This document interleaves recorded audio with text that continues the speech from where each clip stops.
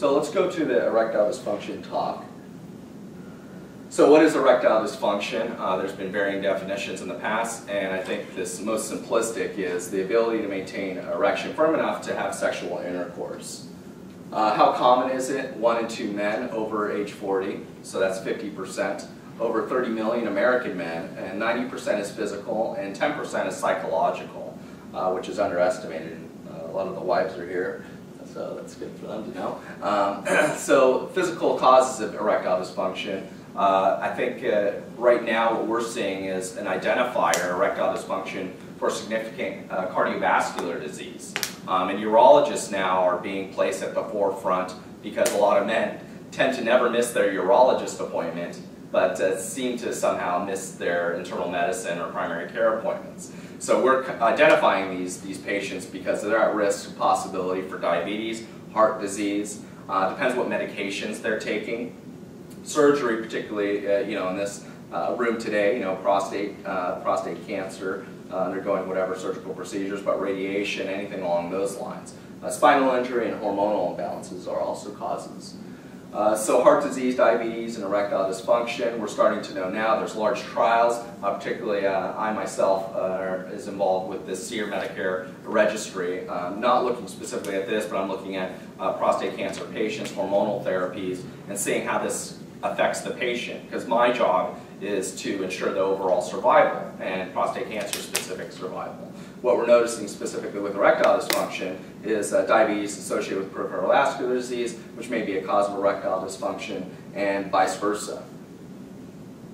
Causes of erectile dysfunction, complication of prostate surgery, which we all can appreciate. The one thing I think that's underappreciated, and I just did a recent study on the trends of radical prostatectomy, is there's a decreased risk of complications. I specifically looked at a large registry of about 30,000 patients, but from 2003 to 2006, and with the separation of the different codes, i.e. patients who underwent minimally invasive surgery and those that went open, with the newer technology available, and my personal assessment as well when I'm in the operating theater, is the unprecedented visualization, the nerves, the neurovascular bundle, and preserving that to decrease the risk of erectile dysfunction. However, blood vessel disease, other underlying etiologies, I can't control, with the robotic instruments such as atherosclerosis, CHF, and pelvic trauma. So everyone knows it affects the overall quality of life. This is just a beautiful diagram illustrating that. The physiology of the erection, it's both a passive and an active process. The passive process is the relaxation of the smooth muscle itself, and basically the filling of the blood to the penis, which causes the erection. And then with the contraction, then there's called detumescence, or decrease in the erection. So, do I have to live with erectile dysfunction? And the answer is no. And nearly every man can be successfully treated one way or another, and there's different treatments. The first thing, and I always tend to elicit this when I'm doing the history and physical, paying attention to the lifestyle and things of this nature, eliminating smoking, alcohol intake, diet, exercise, everything that your primary care physician has been telling you for years. The urologists now are being at that forefront of recommending that as well.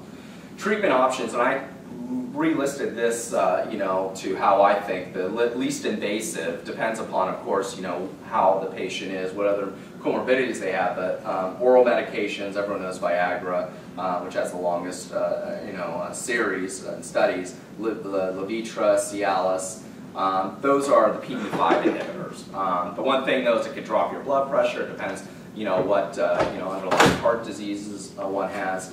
The is urethral suppositories, and basically it's a capsule you insert into the penis, and it can cause penile pain, but also, oddly enough as well, as it can cause a decrease in blood pressure. So the time that we usually do this is in the office to see, how the patient responds, and hopefully, they don't drop their blood pressure too low. Vacuum erection devices are something that I kind of put in between the suppositories and before discussing injection therapy, because I think the injection therapy tends to be the more invasive of procedures, not to belittle the urethral suppositories.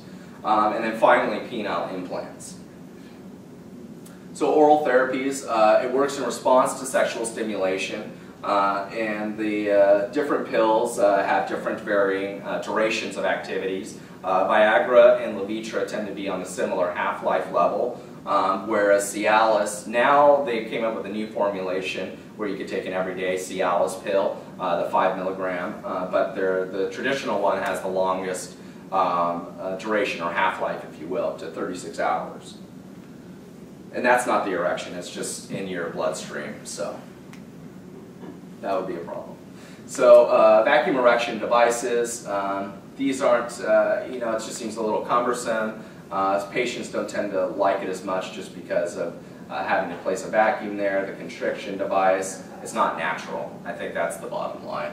But I think it's an excellent alternative to any other form of treatments, medications, things of this nature if you're the correct patient and have other issues at hand.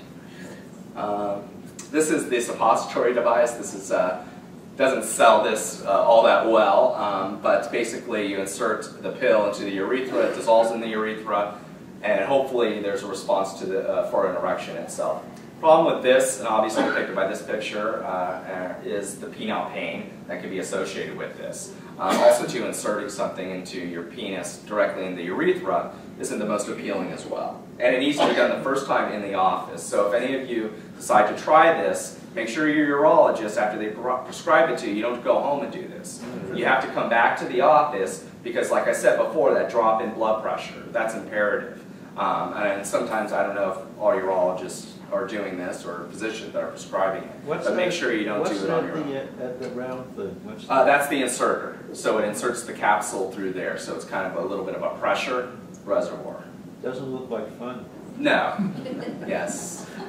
No. Well, neither is this. So injection therapy is the other therapy that we're able to provide patients. There's different combinations, formulations, bimix, trimix, which use different agents, varying agents to basically stimulate that vasculature to dilate, allow the blood flow to go in.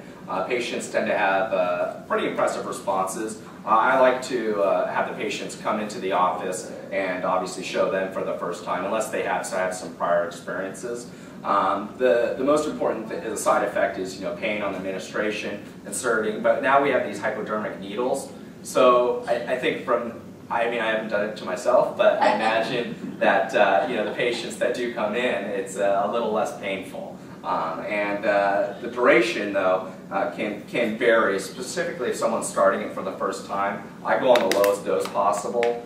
The men aren't too excited about that. They want to have the full erection that they had beforehand. But the last thing I want is to have a prolonged erection, and that could be a problem where you have to go to the emergency room and things of this nature. The one thing, obviously, repeat injections in the penis, how often you're doing it, is a risk of scarring. And it's not scarring at the site of the injection sites, but it's the stimulation, if you will, of the blood vessels themselves. There's been studies to show that there's increased scarring, and patients need a little bit more and more and more, or varying degrees of frequencies of the injections to get the same response. This is basically just an example. Yes, it looks painful, but the good thing is injecting it into one corpora, that's one of the chambers, the way the anatomy works out, it gets disseminated to both chambers, so you get an erection via those means. So the response, now we'll talk about penile implants, has the highest response rate and overall satisfaction at 93%. Oddly enough, the penile injection therapy doesn't have as a superior response as the oral medications. So penile implants. So I think this is, in my mind, an underutilized technique in the country. It depends also too who's doing it, how well they're trained in it. I did over 200 implants, during the whole course of my training. But personally, myself, probably a little over 50. And that's varying with penile implants, malleables, and things of this nature. So it's been over the market for 30 years. There's a little over 20,000 per year that are implanted, and over 300,000 implants to date. Patient satisfaction rate, like I said before, is quite superior, greater than 90%. The proven benefits, you can achieve an erection easily and maintain it. The erections are hard enough for penetration and allow you to complete sexual intercourse, which is underestimated, and you can't get that same guarantee, if you will, with any of the other medications. It's dependable. It works every time, but the one thing is, you know, the frequency of failure, it's sometimes up to 10 years. You can have a certain percentage of failure rates, but the good thing is you know, it can be replaced at that time, but you get a pretty good everlasting, you know, kind of effect with the implant itself. It requires surgery, all right, and that's something men don't like having their penises operated upon, so that's something that, you know, needs to be taken into account. But the patients do quite well from the procedure. There's a lot of pain, some swelling there. You can't activate the device, you know, 4 to 6 weeks, so the wait, you know, is something that needs to be considered. But like I said before, there's a rare case of mechanical failure, which requires revision surgery. In my mind, I've only really seen a lot of these tend to happen, you know, after, you know, about 10 years or so, the devices have been replaced. Where I trained, actually, one of the surgeons at that time would do the radical prostatectomy. He's an aggressive oncologic surgeon. So he didn't preserve the nerves, you know, at that time. This was a little bit before the research came into what the nerves were. So he would do the specimen at the same time they put the penile implant.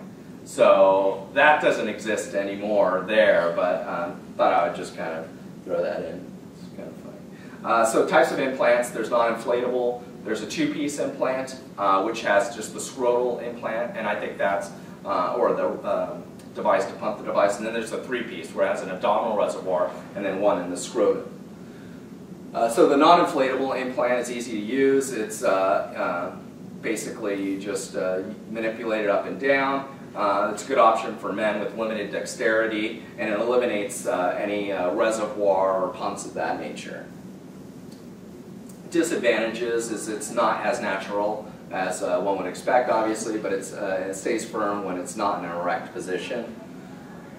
Advantages of a 2-piece, it's simple to use in regards to, it's just a couple pumps in regards for the scrotal, pressing the scrotal reservoir. There's no abdominal reservoir, and it actually is quite natural compared to the non-inflatable implants. Disadvantages, require some manual dexterity, but like I said before, usually it's about 2 pumps, 2 to 3, and you have pretty good rigidity of the device, and patients are quite satisfied. We actually did, oddly enough, about half and half in regards for the inflatable prostheses of these and the others, which I'll talk about now.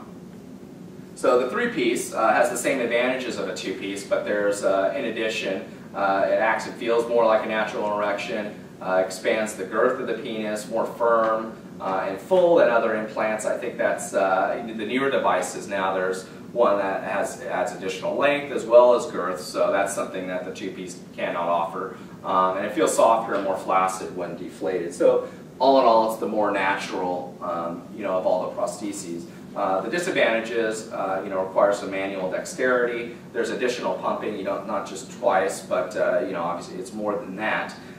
You know, sometimes it can be up to you know, 8 to 10, a little bit more. But and the possibility of leakage or malfunction, any additional, you know, machinery, that's an inherent variable, and the possibility of unintentional erections with additional reservoirs. So how does it work? Fluid flows from the reservoir in the abdomen into the cylinders of the penis when the pump is squeezed until there's a firm erection. Once the erection is not needed, you squeeze the pump, which allows fluid to return to the reservoir. So there's a high satisfaction rate, as I said before. I think, you know, 96% would say they would undergo the procedure again, which is quite amazing considering everything I described before, particularly the hesitancy being operated on the penis, pain, things of this nature. And 92% would recommend the device to others. So summary, there's just different options to treat erectile dysfunction. Nearly every man can be successfully treated. Penile implants are dependable and a long-term solution. But I think, you know, the most important thing of this nature, as well as from the prior discussion, is talking to a urologist that is experienced and I think has a wide array of knowledge with erectile dysfunction to give you the varying treatment options that are available.